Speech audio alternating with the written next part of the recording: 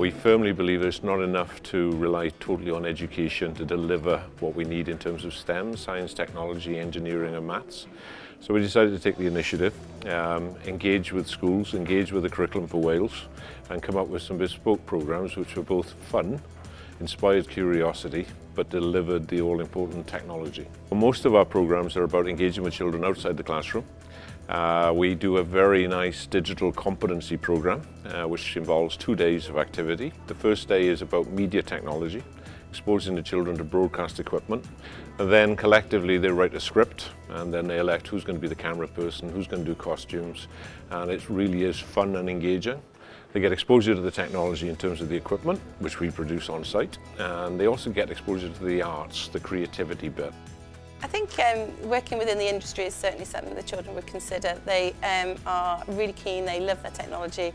Anything to do with any electronics and technology, they're there. They absolutely love getting their hands on the technology and exploring, and they would certainly love to be part of the industry.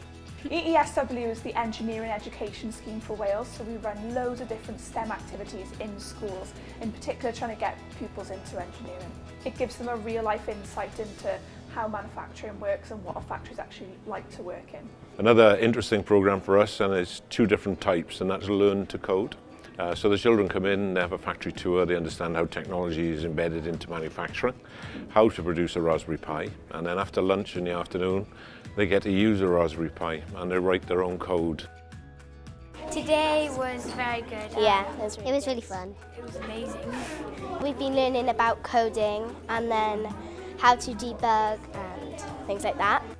One of the main reasons why we do these coding sessions in school is to pique the children's interest. It's to get them excited and passionate about coding and about computational thinking, so that in the future that's going to be the direction they want to go.